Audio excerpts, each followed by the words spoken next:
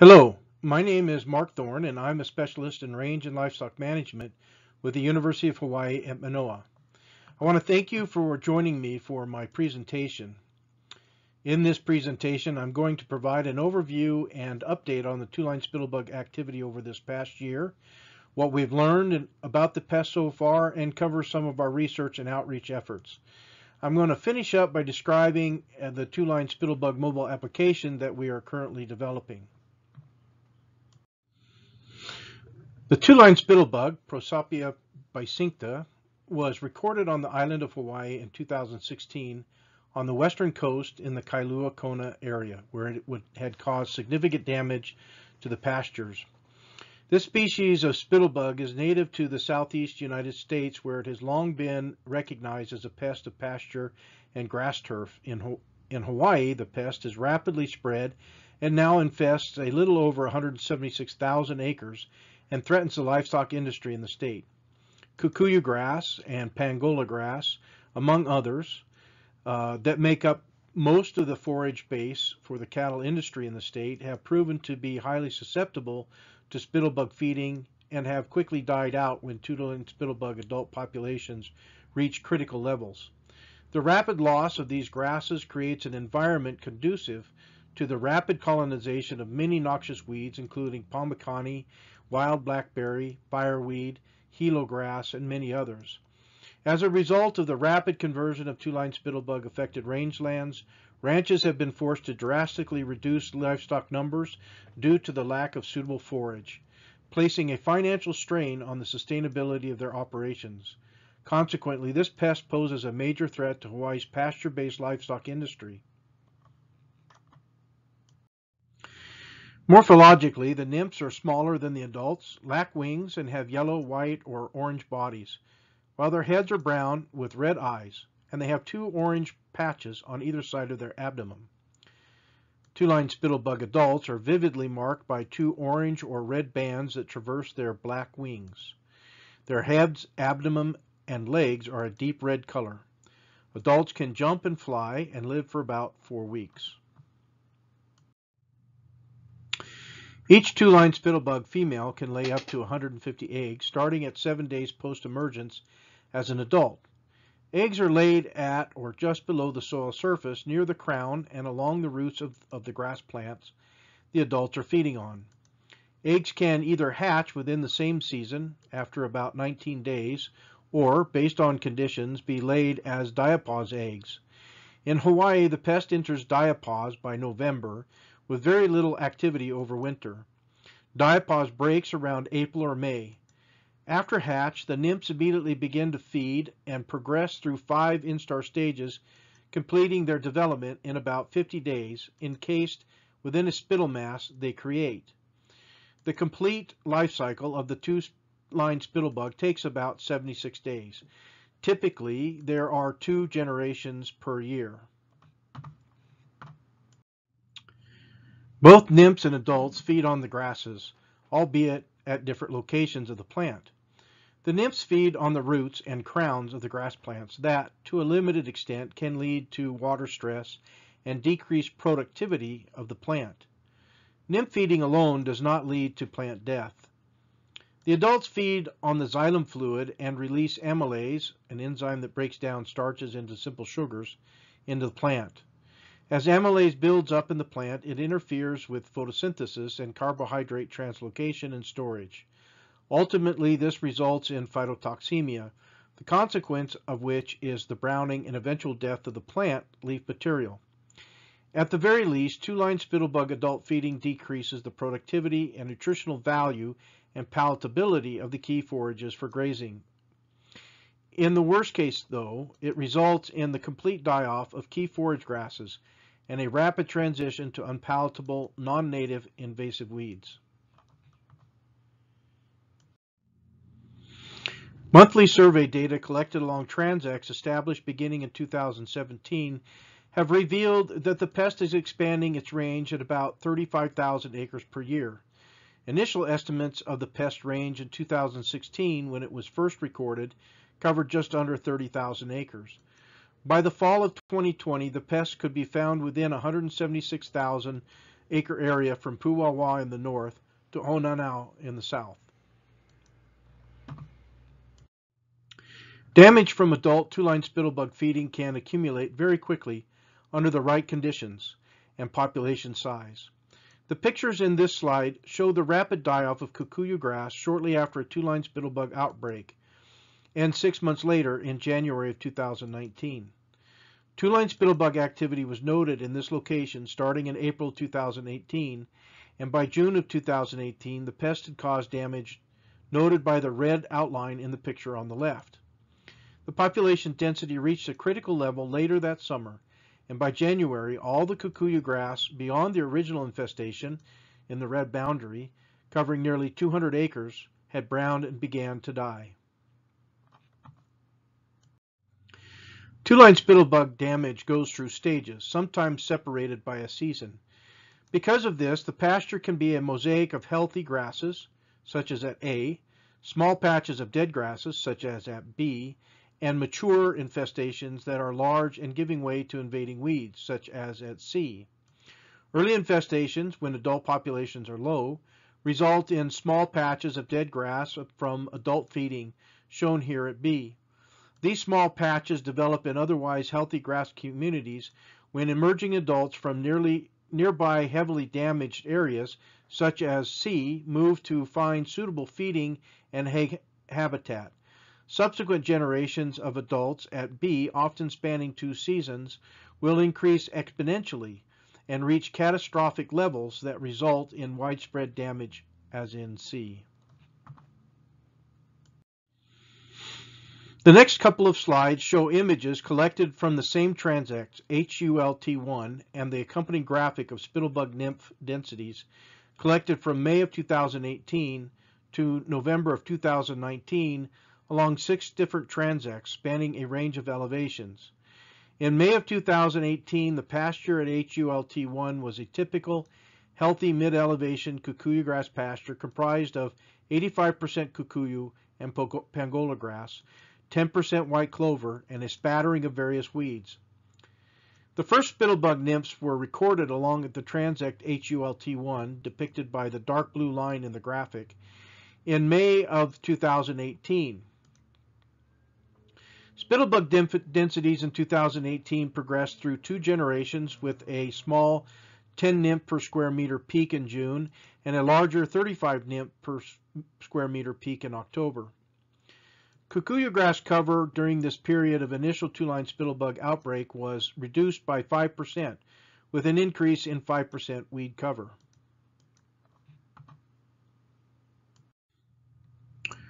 Over winter, there was a slow but continual change in the plant community composition. By May of 2019, kikuyu and pangola grass cover had decreased by 75%, while white clover cover increased by an additional 5%, and weed cover held fast at 10% of the plant community. Diapause broke at transect HULT1 in April. By May of 2019, the nymph density had reached 97 nymphs per square meter and peaked later in June at 129 nymphs per square meter, before rapidly decreasing between July and October from 76 to 2 nymphs per square meter. By November of 2019, just 4 months after the peak nymph density of 129 nymphs per square meter, the plant community had completely changed and was no longer recognizable. Grass cover at the November 2019 reading was just 2% and was comprised mainly of fountain grass. Clover cover, too, had decreased from 15% in May to 5% in November. Meanwhile, fireweed cover had increased to 93%. So just to summarize, in the space of a year, two-line spittlebug activity reduced a highly productive pasture dominated by high-quality forages, including kikuyu grass, pangola grass, and clover, to a fireweed-dominated landscape with no forage value for livestock grazing. This Google Earth image of the pasture represented by transect HULT1 was taken prior to the two-line spittlebug infestation in May of 2018. The red boundary line drawn on the image approximates the extent of the pasture acreage damaged by the two-line spittlebug between May of 2018 and November of 2019. The area is approximately 105 acres in size. Two-line spittlebug damage over this 105 acres resulted in 100% loss in grazable forage and equates to a loss of approximately 420 animal unit months of grazing for the ranch. This is enough to support 35 head of cow-calf pairs for 1 year. This means that the ranch will have 35 less calves to market each year, resulting in an estimated annual loss in revenue of over $14,000.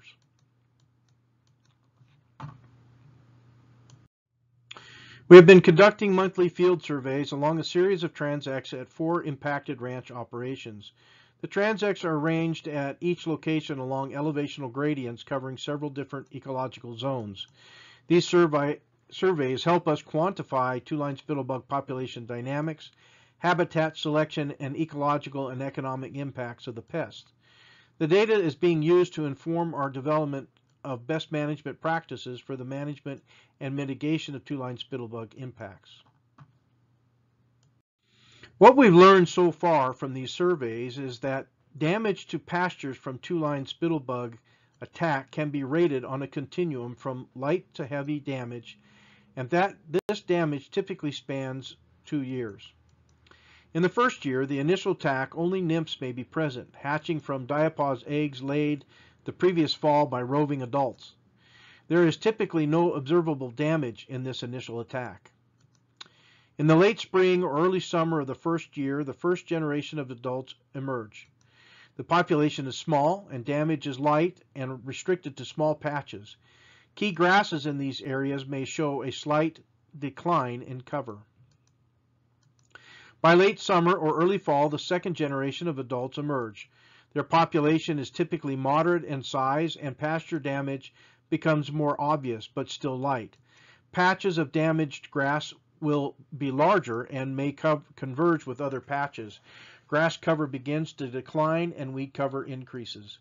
Eggs laid by the second generation of adults are almost exclusively diapause eggs that will lie dormant over winter. During the diapause period over winter, there will be very little nymph and adult activity. Grasses may, under the right conditions, begin to recover, or they may continue to decline with an equal increase in weed cover. Once diapause in the second year breaks, there is typically an exponential increase in the number of nymphs per unit area over what was observed in the first year.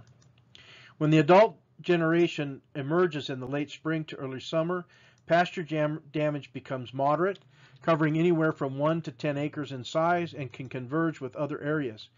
Key forage grasses in the damaged areas are reduced to less than 50% of the cover, and weed cover begins to dominate. Following the emergence of the second generation of adults in late summer to early fall, the damage will become extensive and cover typically more than 50 acres, while key grasses in those damaged areas will be reduced to less than 5% of the cover, and weed cover will often be more than 90%.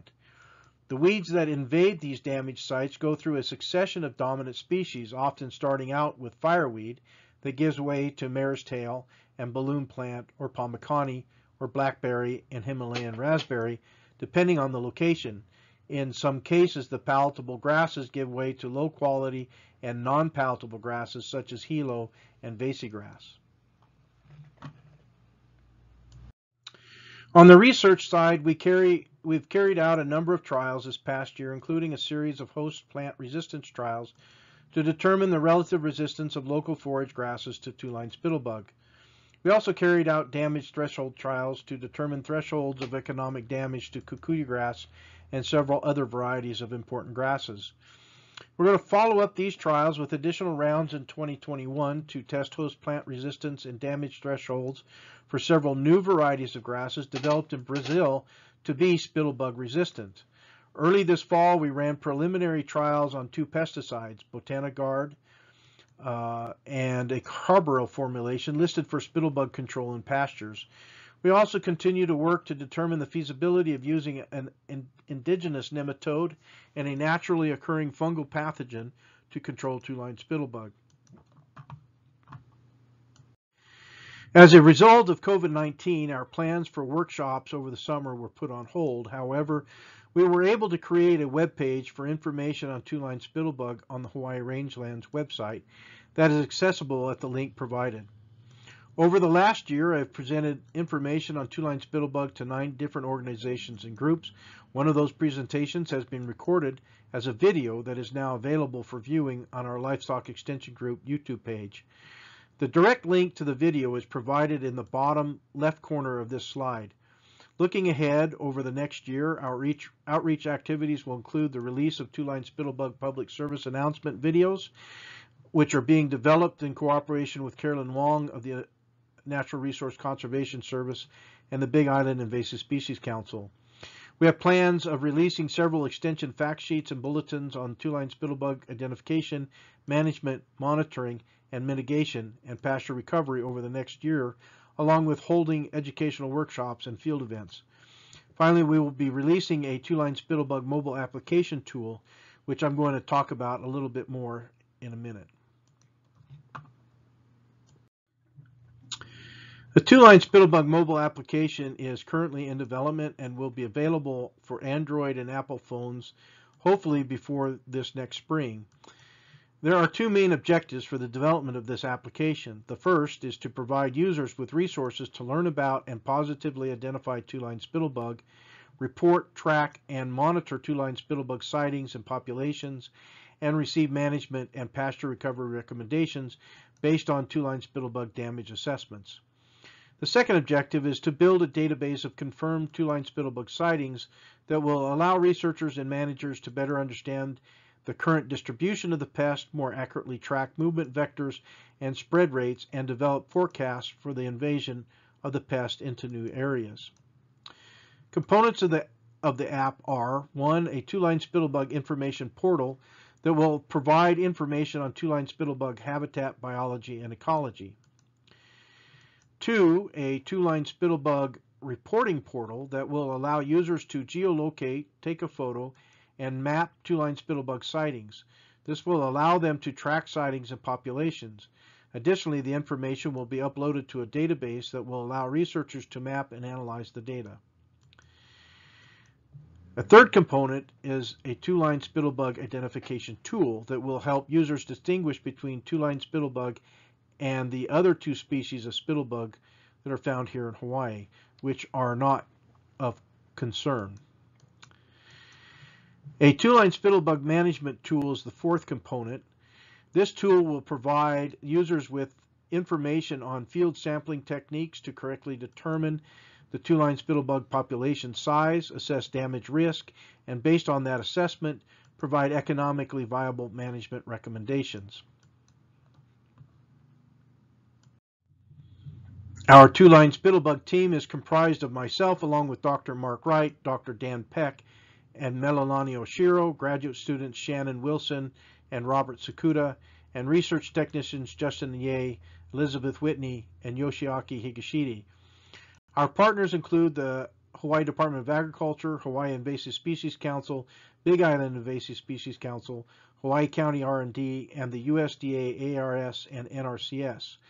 You can direct any questions to me by email or phone. Thank you.